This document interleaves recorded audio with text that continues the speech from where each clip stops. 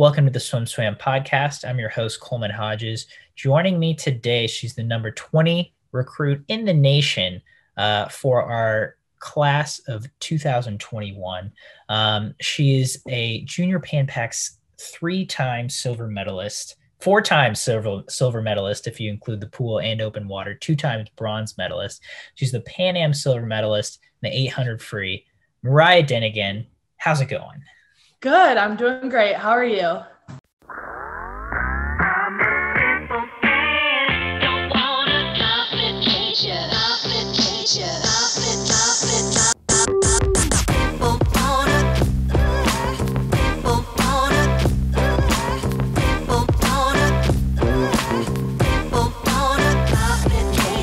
You are a distance champ. Were you always a distance swimmer? I was not always a distance swimmer. My first sectional cut was actually in the 100 backstroke. I was a 100 backstroke when I was little. I always did excel in the 200 free and 200 IM, which was the distance of 9-10-year-olds. But as soon as I swam my first 500 freestyle, I knew that I was going to be a distance swimmer. Now, was that more of a thing where you just did really well and you were like, well, this is my fate? Or did you swim the 500 free and you were like, that's really fun, I want to do that? I swam the 500 free and I was like, oh, I love going fast like this. So I knew from the start that I would love to do distance swimming. So what in particular did you like about going fast like that in the 500? I like being able to pace myself, and I was never sprinting was always struggling for me. I could never find that initial speed, and I always got better as the race went on. So that's one thing that I love about distance swimming is that you don't have to be fast at the beginning of the race because it's always how it ends, like how fast you're going at the end of the race. So yeah. And to take that one step further, as I mentioned, you are a junior Pan Pac silver medalist in the mixed team open water relay, the bronze medalist in the 5K. I like 18 and unders, especially who are, it's already such an elite level in open water, just amaze me. I mean, that's so far to go at a fairly young age. What was your first open water experience like? My first open water experience was when I was 10, sorry. My old club team had open water. We wanted to go to open water states so we had our first practice and we had to swim out to this buoy and back. And I kid you not, I had to get pulled out by the jet ski because I thought a fish bit me, but really it was just a cramp. So yeah, I was panicking, thought that a fish bit me. I sat on the dock, started eating some food, and then finally I got back in and I loved it. After my first race, I knew I wanted to continue doing open water because I love the feeling of being able to race in something that's not a pool. So it's fun. And you were 10? Yes. Yeah. I was 10 years old. Man, that's astounding to me that, I mean, I personally hate open water. It's terrifying to me because I can't see the bottom of the pool.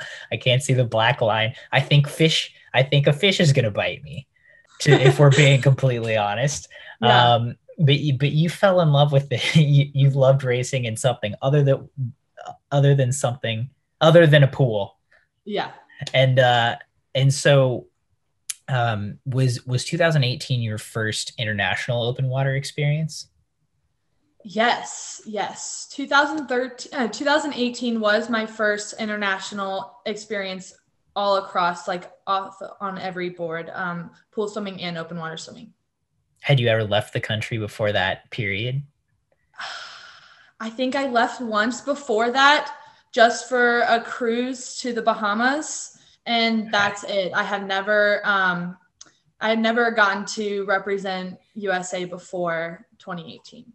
Okay. And dude, what a prime time to represent USA, to get to go to Fiji for the 2018 Junior Pan Pacific Championships.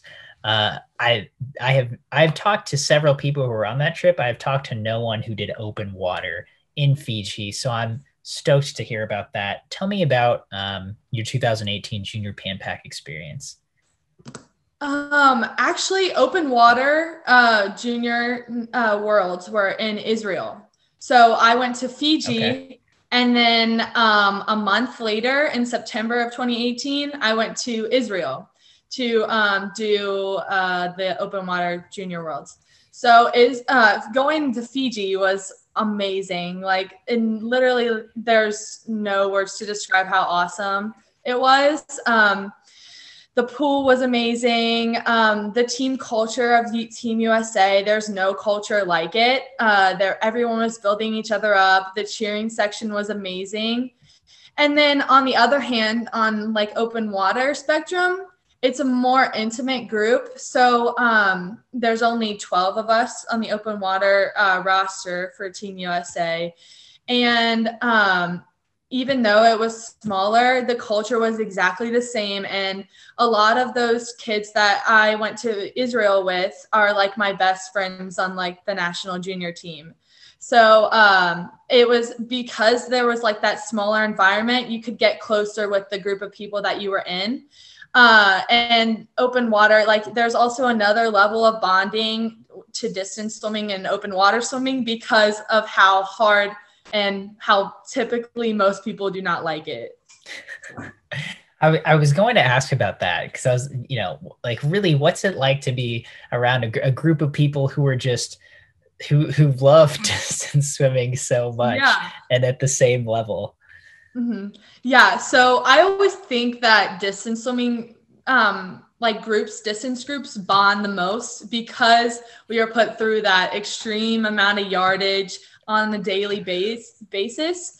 So going through that kind of training, don't get me wrong, like sprinting training and middle distance training is all very hard, but distance swimming is a lot of monotonous, like going down, doing 8 400s or anything like that. So you just go through another level of bonding while training. Yeah. Yeah. So tell me about your experience racing in Israel at those open water championships. Um, it was amazing. So we raced in the Red Sea. So it was like really cool. Like it was super clear. The water, you could see at least 10 to 12 feet down. You could see Mhm. the bottom for the most part. And you could also see the fish that were swimming around you, which is it can get a little scary at some points, but you learn to mind your own business and the fish will mind theirs too. But the water was clear. Now the course was set up to where it was like 50 meters wide, but 750 meters long. So while I was racing, I ended up medaling. I got third, so I bronze medaled. And but the problem was I went at least 1,000, I would say at least 800 meters off course because it was so narrow.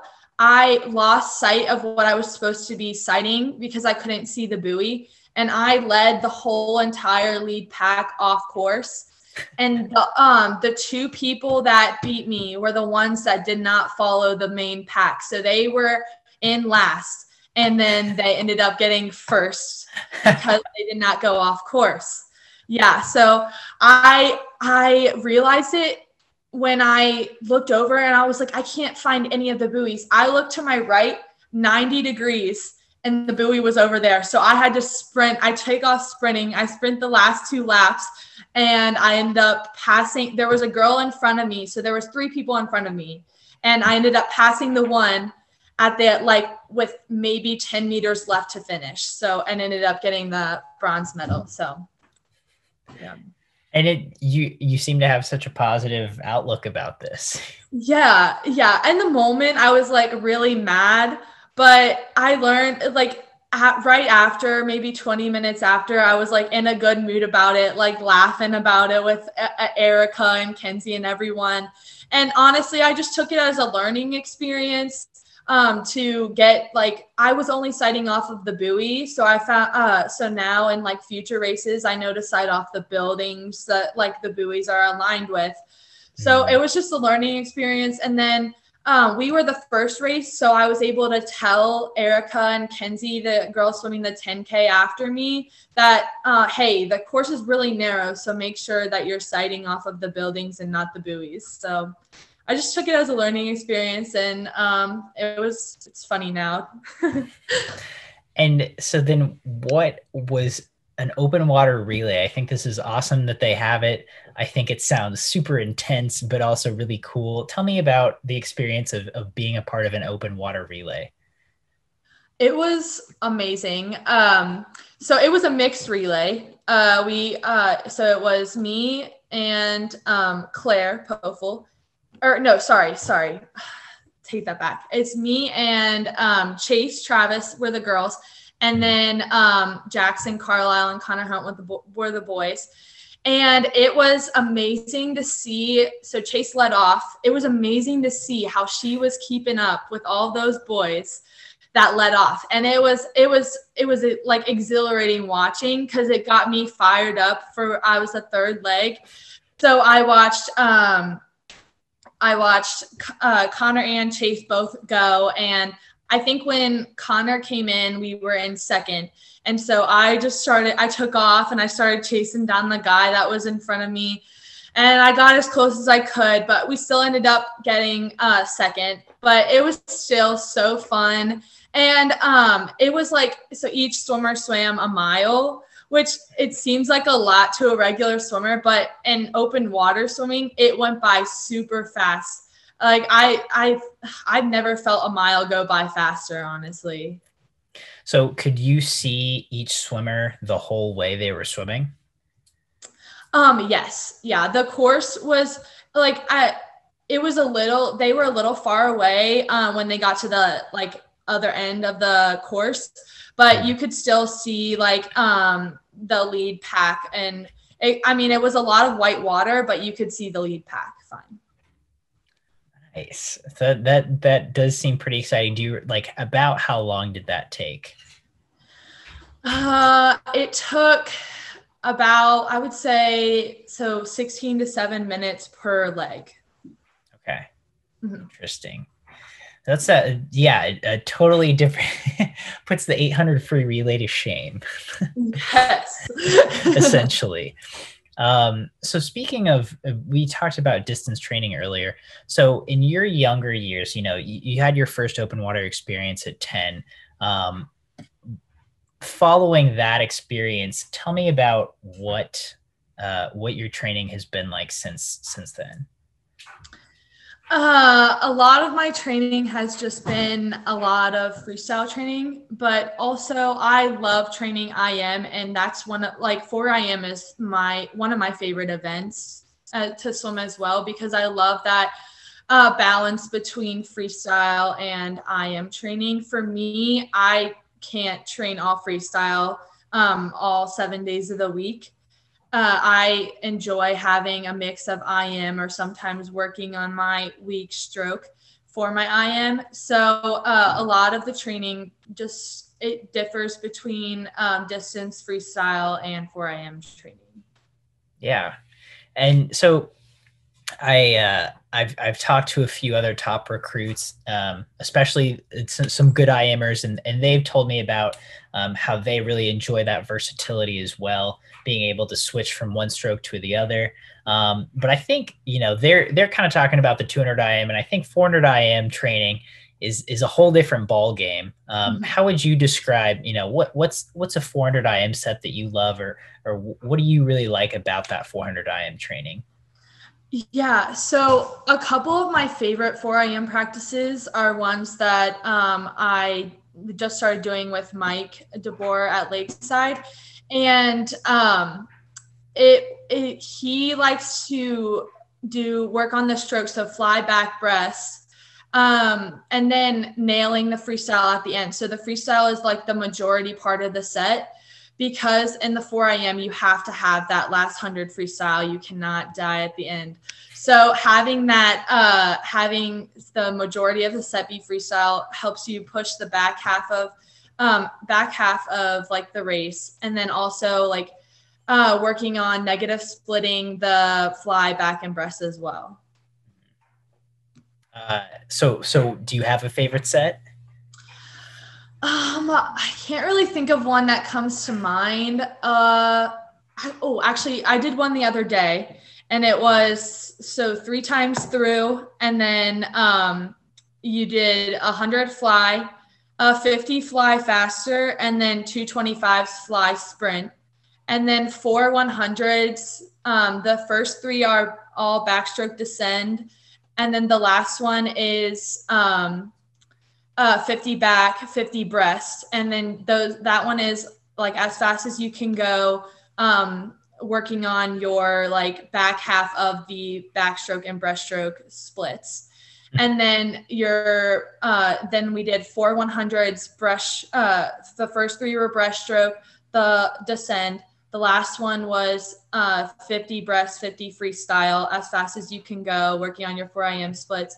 And then 2 100s freestyle that were 100 on 110. So like fast interval, short rest, and then 100 faster on 2 minutes. And then you get 100 easy in between rounds. Whoa. And you did that 3 times. Yes. Yes. But that for me is really fun. Okay. And what do you enjoy about a set like that? Being able to work on like the descending part of the set, but then also getting up and going fast and racing your teammates is super fun for me. Yeah. So you mentioned you're at Lakeside now. You just made that move, you and your family as well, about a year ago. Tell me about what went into the decision to make that move for you, for your family, and how it's been at Lakeside so far. Yeah. So about a year ago, right before Pan Am's happened, my coach back in like where I used to live in Northern Kentucky, he decided to take a job elsewhere. And so we were trying to decide like what to do, and we reached out to Mike DeBoer at Lakeside. And he built a history at Lakeside. There's a history of all fast swimmers. So we knew that that staying in Kentucky would be the best fit for us. And it's only like an hour drive back to Northern Kentucky. So we could still stay close to like our to our family members and everyone. So we knew that it was the best fit for us.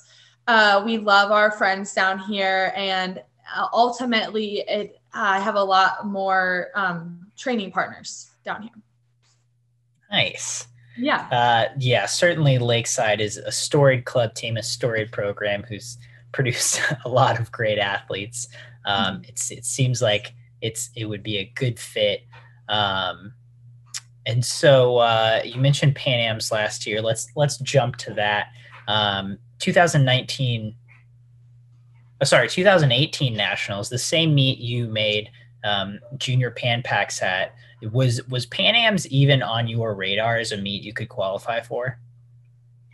No, I had no idea that Pan Am's was a meet, actually.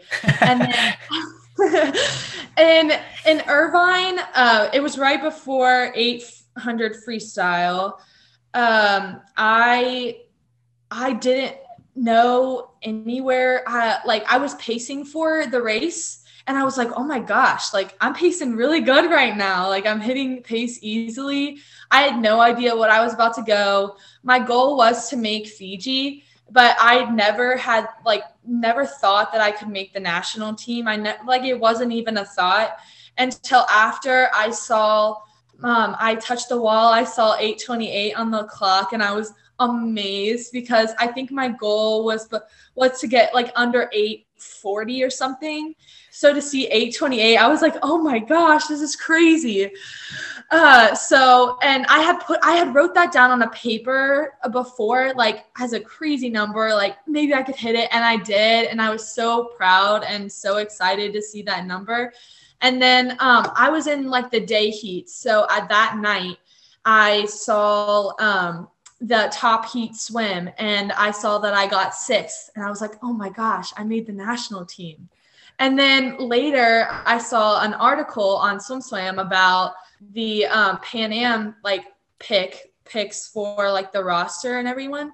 And I saw that my name was on there. And so I like went to my coach and I was like, what is this?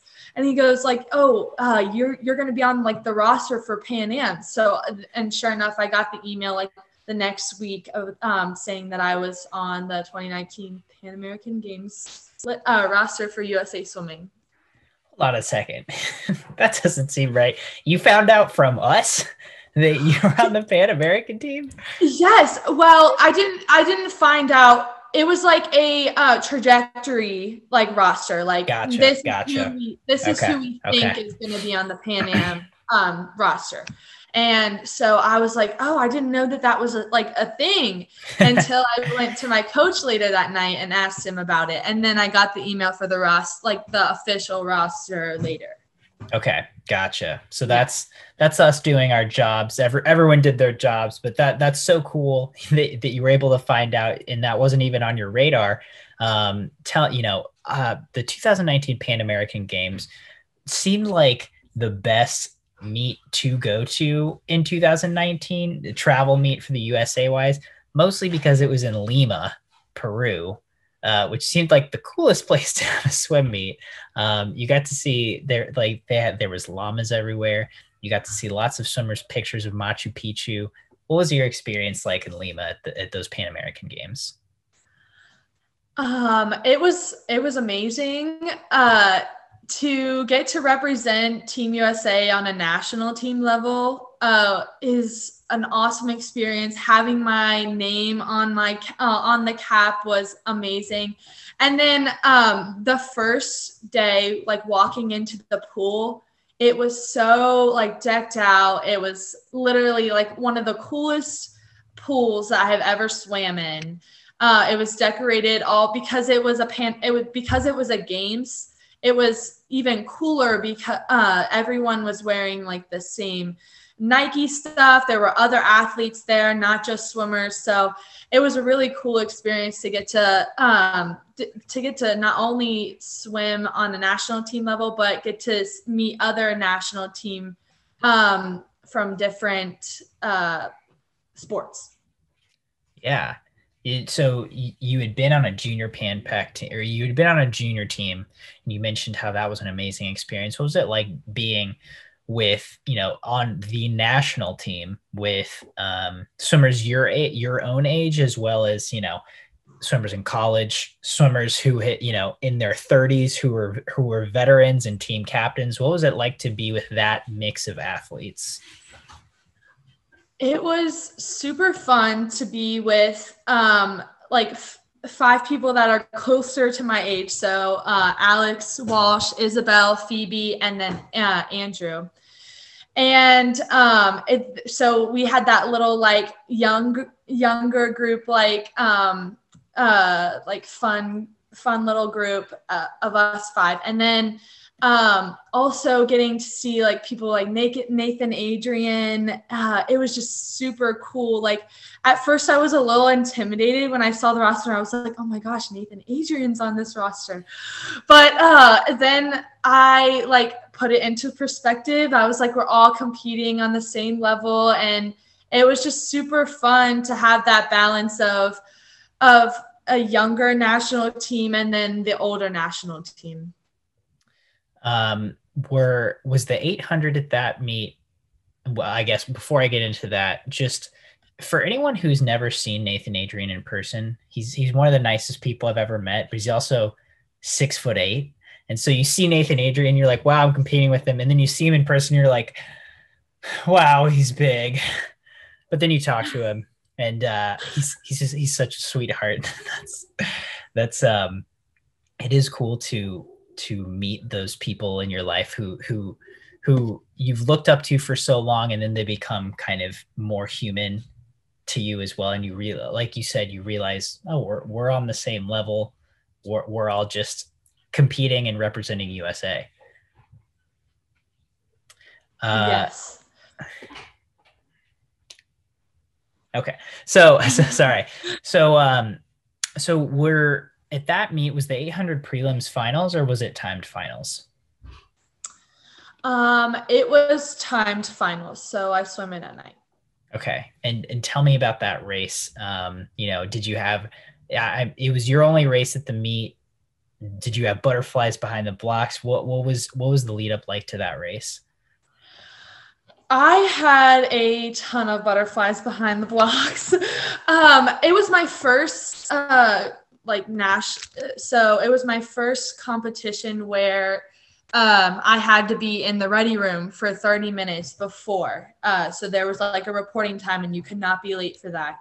So I was sitting there and it was a different atmosphere because I had never been used to that before. So you had time to sit there and just think about your race.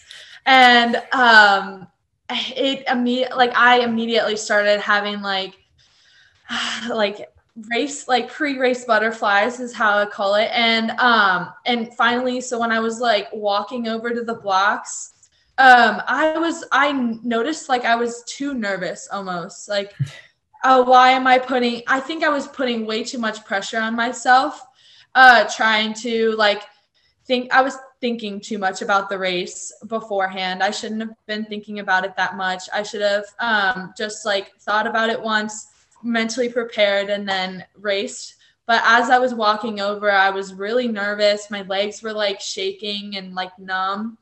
And ultimately, it wasn't my best swim at all. I wasn't really happy with it because I was too much worried about the people. I was worried about the lanes outside of me rather than just thinking about my own specific race strategy. I was in the other person's head, not my own.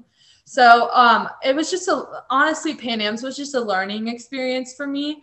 I didn't swim as well as I wanted to. But now I know how to deal with that pre-race nerves better than I did at Pan Am's. Yeah.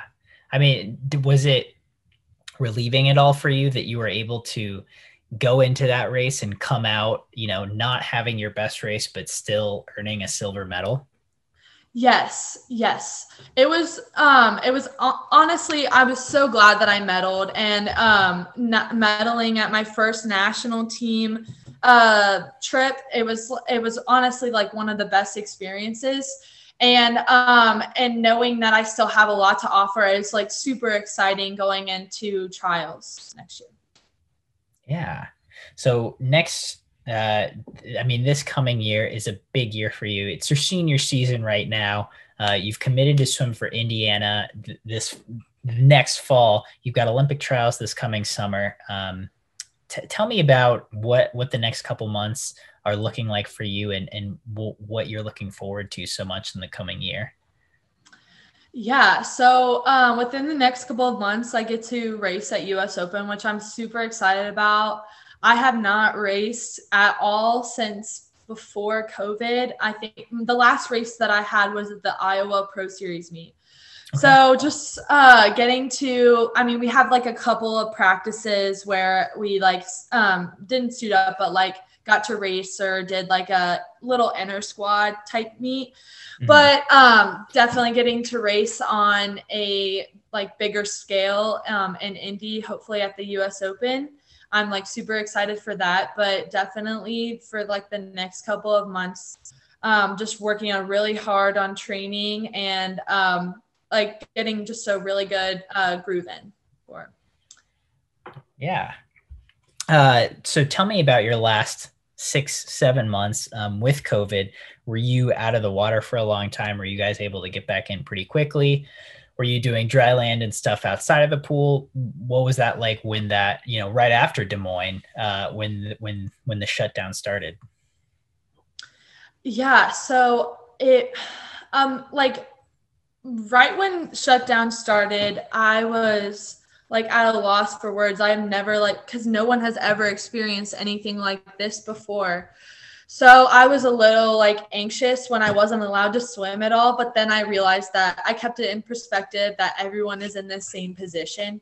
So for 3 months, I worked out doubles still like 3 times a week. I still tried to keep to my swimming schedule, just doing different cardio instead of swimming.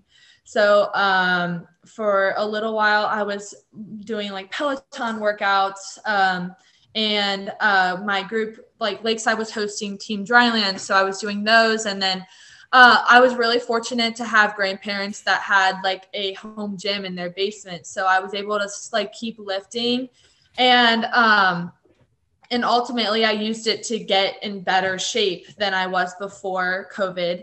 And so I like 3 months goes by of me just doing Peloton workouts and stuff like that. And pools started to open in like other states, but Kentucky still wasn't open yet. So I was like, well, some of my friends, so I reached out to Kenzie McMahon, and she ended up letting me come and train with her. So I flew down to Florida to train with her, and her whole family was like a super blessing, letting me stay with them and train with them for 2 weeks until a pool in Kentucky was open. So I was able to jump right back into training and get after it pretty fast. Nice. Yeah. So Kinsey, she's now a junior at Alabama. Is that right? Yes. Yeah. Okay. So that's super cool. You were able to train with her in Florida. What was that like? It was awesome. So I got to train with her before at the training center for an open water camp, actually. And we were like roommates. So we had already been like really good friends. And then we had Israel as well. So we were pretty close. So I reached out to her, and then her family allowed me to stay with them. And training was like, I jumped right into it right away, and I was able to like keep up, and I felt great, and I didn't feel like we had lost any time. Like I felt like I was just training right back, like if I was getting back from Iowa. So I was hitting like pretty good times back in like the first week, and then I was able to come back to Louisville and pick up right where I left off. Wow. That's awesome. Peloton really works, I guess. Yeah.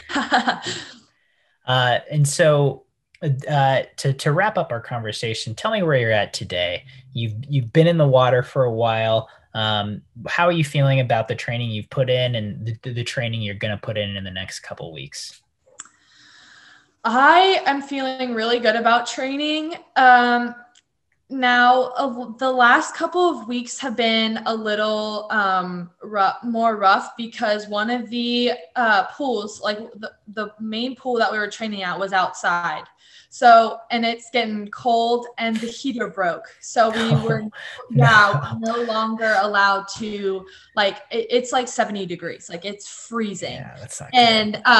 And it's only like, I think it was like 68 yesterday outside. So not having that option has been really hard on us. So I think usually we don't get a text until like 30 minutes before practice starts if we're having it or not. But luckily I have another option to train at this like little club called Blairwood on my own if practice ends up like getting canceled. But in the morning I still get to train with like the group in the morning, and then a lot of us already have Blairwood memberships, so we're able to train together as a group in the afternoons if we need to get a double in. So so even though it's not the most ideal situation, we're still doing the best with what we have, and I'm super excited to see to get back into like a regular training schedule once the heater gets fixed. Yeah. Well, Mariah, thank you so much for taking the time to sit down and talk with me for a while. It was great getting to hear your open water and pool swimming perspective. And we'll have to bring you back on at some point to talk about what I'm sure will be further open water exploits. Awesome. Thank you so much for having me.